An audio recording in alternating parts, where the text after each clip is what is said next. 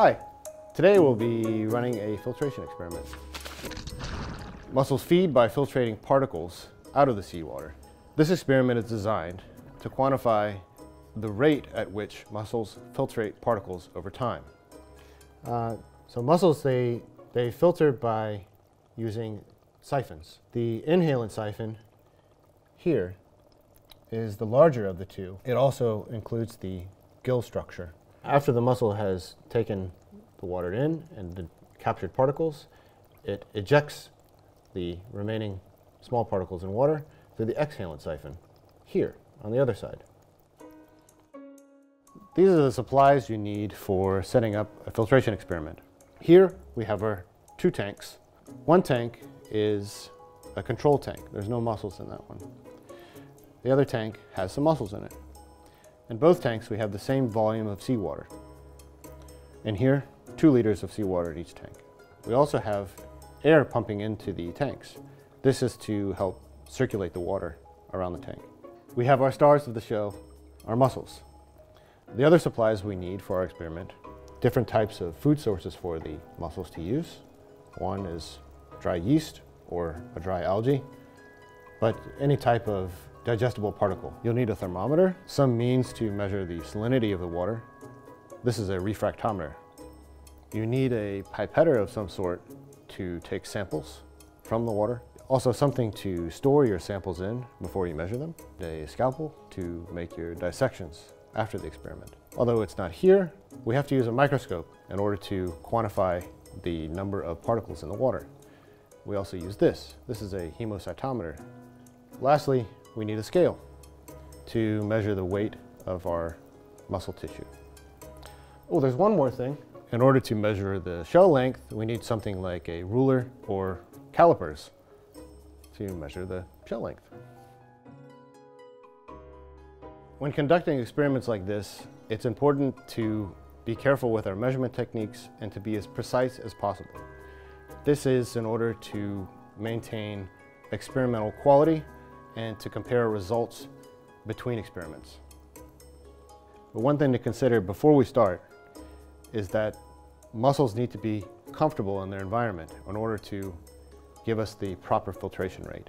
If mussels are stressed out, they don't really filter that well. So we typically put the mussels in the water some hours before we start the experiment so they can become more comfortable, acclimate to their environment. It's also important not to move the table around. That further stresses out the mussels. So keep them comfortable and don't touch too much. To start the experiment, I've prepared some algae solutions. I've made these algae solutions from an algae powder and mixing it with filtered seawater at a known concentration. And now we start.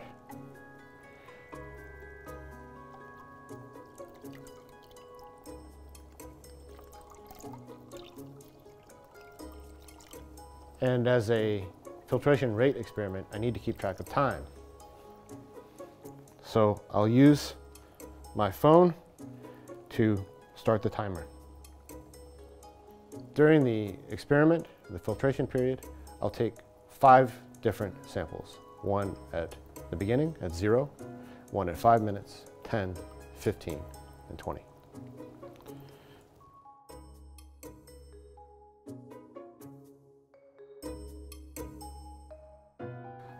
The 20 minutes are up now, and we can see that there has been a filtration effect.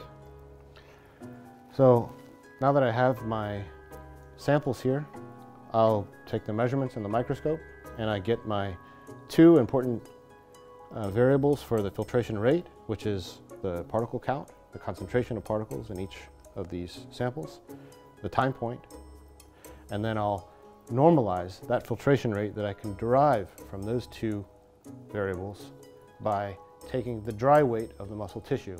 And this requires a dissection. So I'll quickly show you how to dissect the mussel. I'll take each mussel out, take its shell length, and then dissect the mussel tissue from the shell, dry that, and then weigh that dry weight. It eliminates the variability in water content or tissue size between mussels.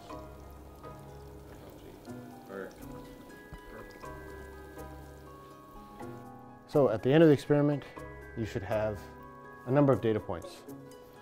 First, your volume of water, the temperature of the water, salinity, the number of mussels that were actively filtering during your experiment,